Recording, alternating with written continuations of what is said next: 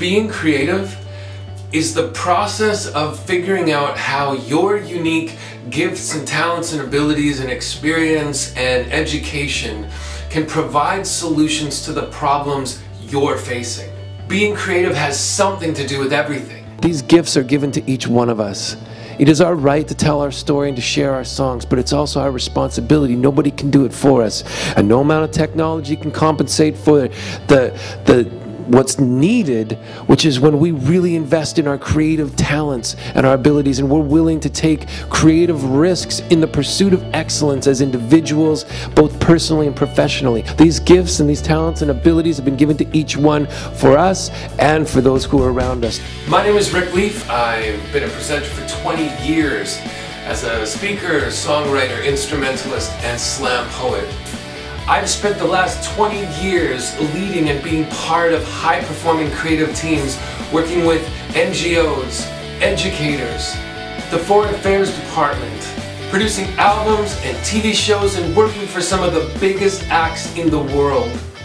As a presenter, I know that there's going to be people in the audience who are visual learners, and some are audio learners, and some are kinesthetic. So as much as is possible, I incorporate all three of those into every presentation.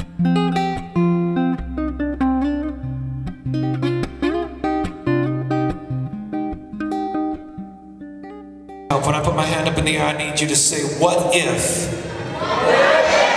One more time. We found our voice, and in the finding found a choice, a way to share what brought us to this place. And in the telling of our tales, transport the ones who hear to feel what we feel, to see what we see. With all our colors and sounds, transform the world to one where our story can be heard so we can be found.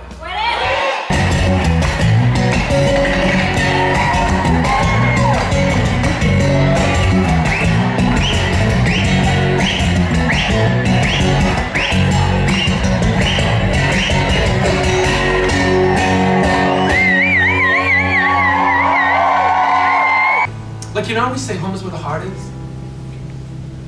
Sometimes, home is where the heart aches, breaks, like a mirror to 1,000 pieces, until the reflection of your Disney-colored life's lost from view, and the only thing left is the excuse you use as you try to glue yourself back together again in a desperate attempt to see past who you really are, just some Mickey Mouse dream covered in scars, because reality's got teeth, and when it bites, it leaves marks.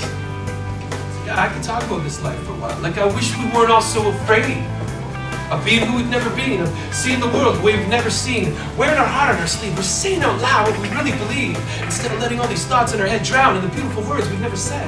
I've helped schools develop powerful anti-bullying video projects, communities and organizations to develop video content for local tourism. I've worked with indigenous elders to produce video lessons that teach traditional language.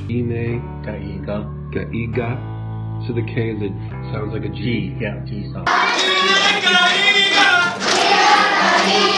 I work with organizations and I work with individuals to help them learn how to develop and produce high-performing video content to tell their story and share their story with others. Everyone goes away understanding to a greater degree how they can be creative, how their gifts and talents and abilities and education and experience provide unique opportunities for them to come up with solutions to the problems they face.